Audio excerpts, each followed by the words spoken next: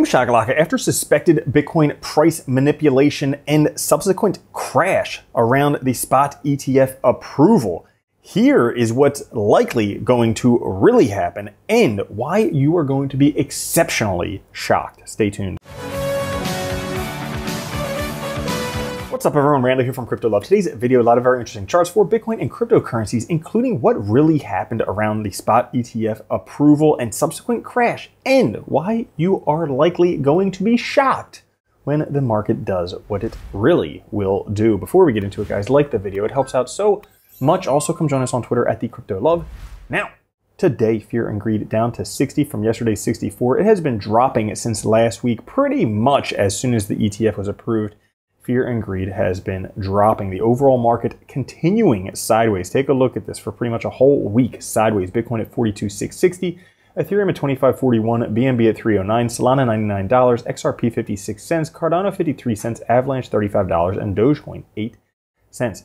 And Bitcoin, as you can see right here, price is hovering on the 50-day moving average. The last time price broke below the 50-day moving average, this red bar pattern is exactly what it did, which would bring price down to the 40,000 by halving line roughly by the end of February. But until that happens, we are in this little wedge right here set to break out on Pi Day, March 14th. So could have some sideways price action until then. Now, last Friday was the largest one single day drop in Bitcoin's price since the FTX collapse back in November. Oh my goodness, since pretty much the bottom, this was the largest price collapse. And why? Well, Bitcoin encountered some very significant resistance. The 3-month, the 6-month, the 9-month, the 12-month, all of these, the top body candles, was all resistance at $47,000. And that's what Bitcoin hit and was rejected on the first time, falling back down to support at roughly $42,000,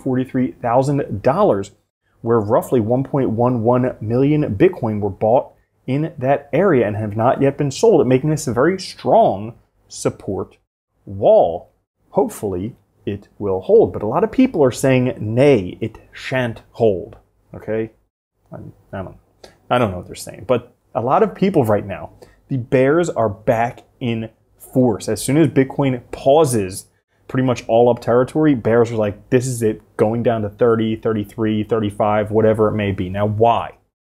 Well, first thing we have is anytime there's good news for Bitcoin, it's pretty much a top. If we take a look at here, CME Bitcoin futures launch, that was the top. Coinbase IPO launch, that was the top.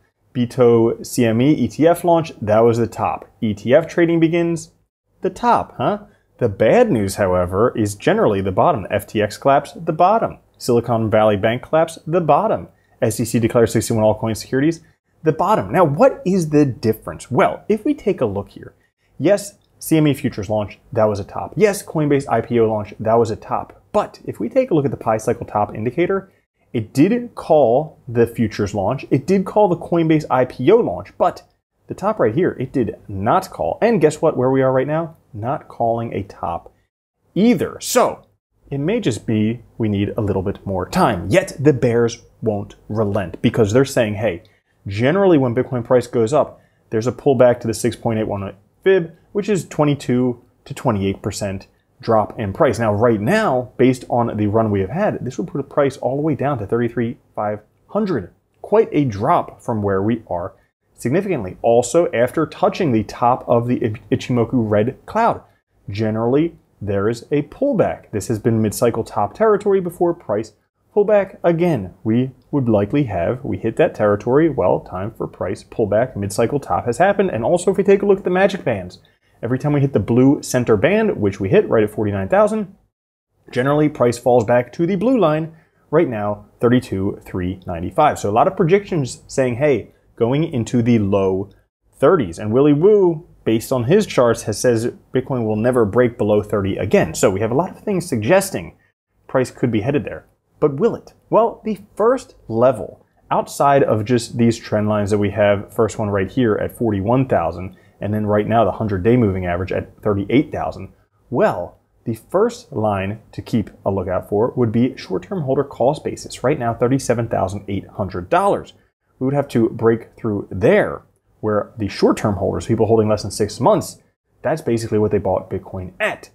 Also, you have to consider that we are in the time period where the liquidity cycle is expected to accelerate for this year and next year, 2024 and 2025. You can see here, based on this, we are at the very bottom of the trend. We would expect some acceleration in liquidity. With this, money comes flowing into assets like Bitcoin. If we take a look at the People's Bank of China liquidity injections, they have been injecting a lot of capital into the markets. Could be time for that to flow into Bitcoin and cryptocurrencies. And even if you believe that Bitcoin has cycles, I mean, it's had cycles up until now, but clearly this time's different, right? Well, if you do believe cycles, every time the Bitcoin drawdown hits roughly 35%, guess what? There's another all-time high before it drops once again. So this would be suggesting we would be headed for another all-time high, not going back to roughly $30-ish thousand. And if you believe anything in terms of long-term rare trends, Bitcoin had its first ever weekly golden cross, which I don't know if that means much, but the last time you can get close to a golden cross, Bitcoin did 100x. So we could have a historic, folkloric, massive rally coming for Bitcoin, even on the stock to flow and power law scarcity model, suggesting roughly $500,000 per Bitcoin this halving. Not even the next one, this halving. And if you want to take a look at some rainbow lines right here, Into the Cryptoverse just released this. And based on the log regression rainbow that Bitcoin has been in, depending upon how well we do, could be seeing anywhere between very low 16,000, so maybe you might lose half of your money investing in Bitcoin right now, all the way up to roughly $13.5 million per Bitcoin. So things could get kind of exciting. But that's all for today's episode. If you enjoyed it, push the like button. I'll catch you guys later. Have a good one. Love you. Peace. If you don't think Bitcoin's going to $1 million a coin and then $10 million a coin, you're already a loser. From now on, if you don't own Bitcoin, you're a moron.